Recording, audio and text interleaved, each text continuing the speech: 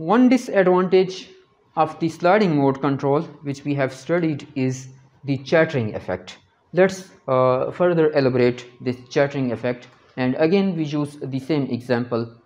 The control action is over here, and you see that this is on-off controller. As soon as trajectories reach on the sliding surface, that is, as soon as this is equal to 0, what happens?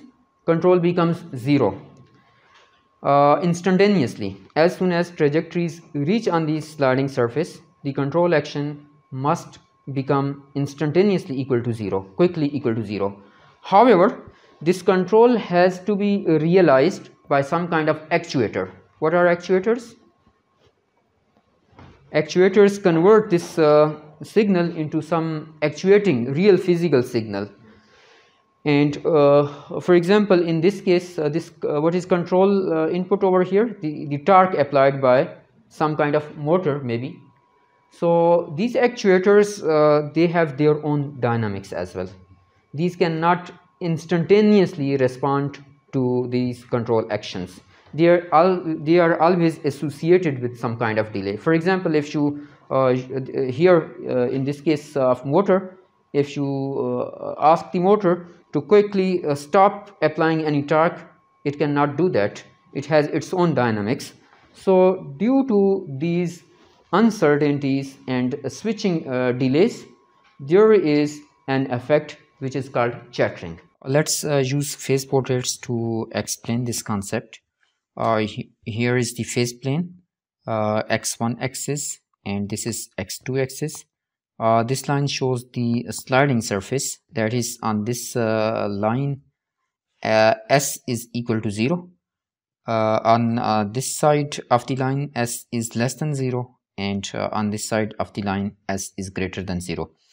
We also use the phase portraits of these two dynamic systems. One dynamic system is over here, and its phase portrait is shown over here. This is another dynamic system, and its phase portrait is shown over here. You remember that we had found this control law by finding somehow an upper bound on this expression. That is, this dynamic system with this control law is approximately described either by this system or by this system. Not exactly, but approximately. That is, when we have s less than 0, signum of s will be -1, and this control action will be positive, and this dynamic system will be somehow similar to this dynamic system with this phase portrait. And when s is greater than 0, this will be control action will be negative, and this dynamic system is somehow similar to this dynamic system with this phase portrait. So let's see the behavior of this dynamic system with this control action by considering some particular initial condition. Let's say this initial condition. So at this initial condition, we see that x1 is negative and x2 is equal to 0. That is, this thing, x1 plus x2 is negative, and this control action will be somehow positive, -4 into signum of negative number will be +4, and that is corresponding to this initial condition. This dynamic system with this control action will be somehow similar to this dynamic system, not exactly again. So it will follow trajectories similar to this one to reach to the sliding surface. These trajectories and these are shown over here. That is, it will follow this line to reach to the sliding surface. Ideally, what should happen? As soon as we reach this line s equal to 0, signum of s is equal to 0, and control action should instantaneously become equal to 0. However, due to delays in the switching devices and imperfections, what happens is that control action cannot become instantaneously equal to 0. It will take some additional time for the control action to be equal to 0. Therefore, trajectories cross this sliding surface. Here what we see is that at this point S has become larger than 0, that is signum of S will be positive and this control action will be now negative. This overall dynamic system will be somehow similar to this dynamic system, and therefore the trajectories will follow a path similar to this one. And here the trajectories will follow this path. Again, ideally what should happen is that on this line S is equal to 0 at this point, S is equal to 0. Ideally control action should instantaneously become equal to 0, but due to again delays in these switching devices, control action does not become equal to 0, therefore trajectories cross the sliding surface. And now S is less than 0, again trajectories will follow path similar to this one to reach to the sliding surface, but again it cannot become instantaneously equal to 0, therefore trajectories cross the sliding surface. This process will continue until finally the trajectories reach the equilibrium point at origin.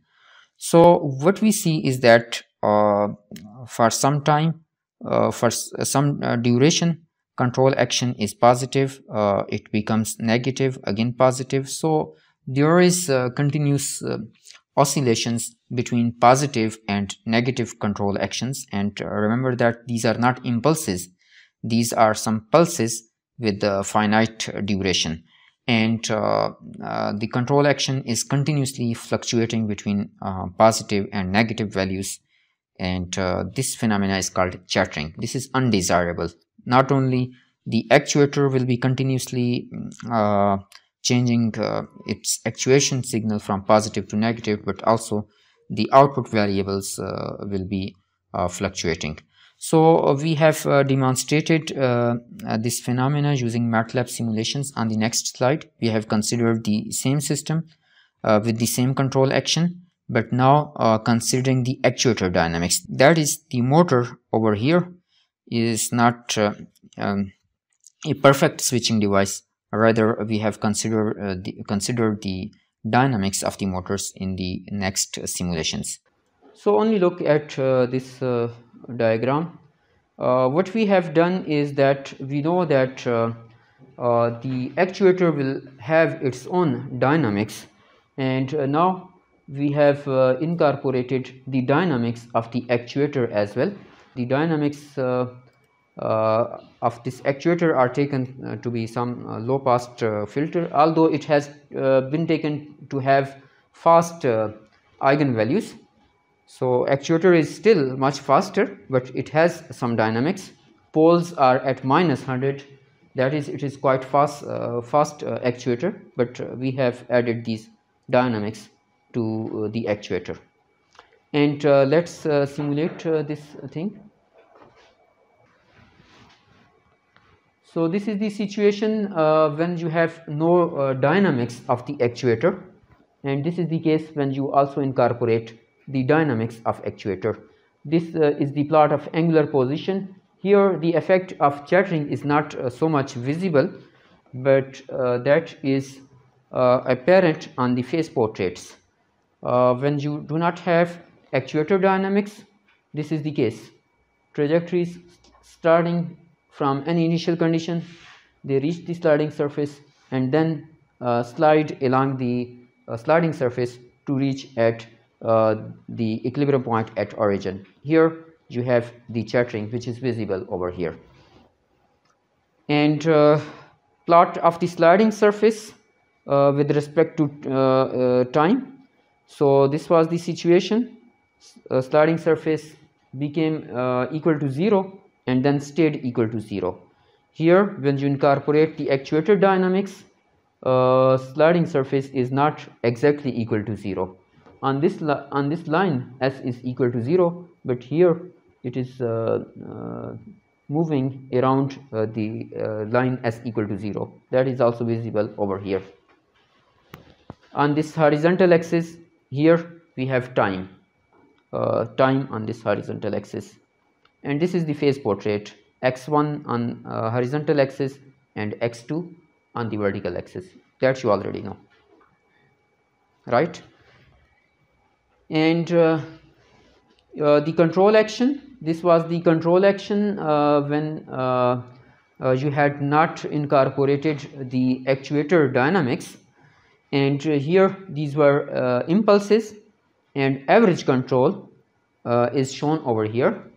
Compared to that, when you have actuator dynamics, that is delays or imperfections in the switching devices, then instead of impulses you have pulses over here, and the averaged control, that is shown over here. You see that it is not a smooth control action. Here it was smooth control action, this is not the smooth control action. That is, the actuator has to change its directions very frequently, apply force in positive, apply torque in positive direction, and then negative, and then positive, and so on. So therefore this phenomena is undesirable. This is basically one problem associated with sliding mode control, and in the next lecture we shall learn how to resolve these problems. Two strategies will be discussed to overcome this chattering phenomena.